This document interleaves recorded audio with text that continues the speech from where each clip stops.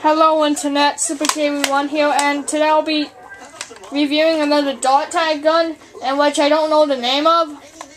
So yeah, I don't have it in.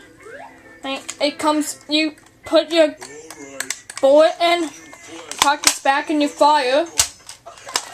It comes with 3 extra compartments so you can store darts in it, and it comes with this ring thing, so like you can get a strap and you can carry it on your strap. Yeah. I don't have dot tag darts, so in replacement I'll be using elite darts. I'll be firing at the mat.